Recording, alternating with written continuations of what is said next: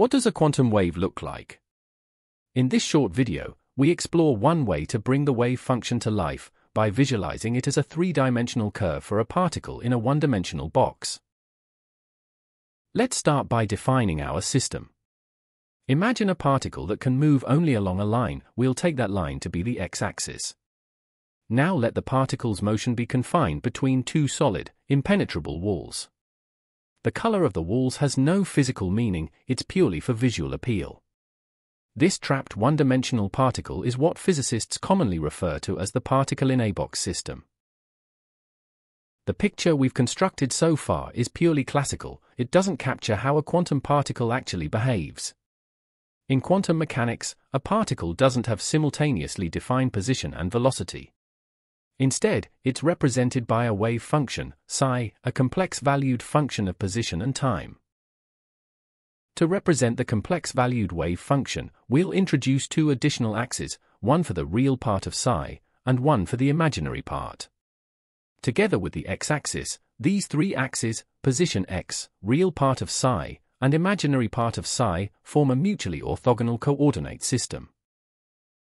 According to textbook quantum mechanics, a particle in a box is characterized by a discrete set of quantum states, the so-called stationary states, each with a distinct energy value. This is what we refer to as energy quantization.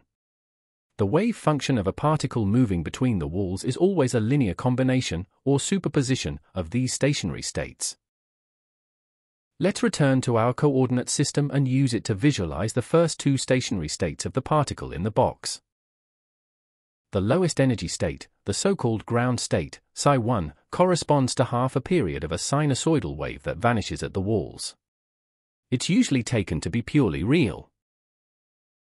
The next stationary state, the first excited state, psi2, corresponds to one full period of a real sinusoidal wave, again vanishing at both walls. We now consider a quantum state of the particle that at time 0 is a superposition of the ground state and the first excited state, each taken with equal weight. This superposition state is not stationary.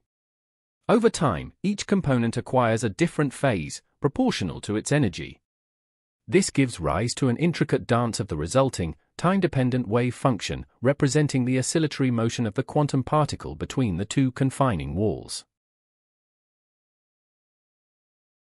So, what we've seen is a dynamic picture illustrating the behavior of a simple quantum system, offering a glimpse into the structure of its wave function.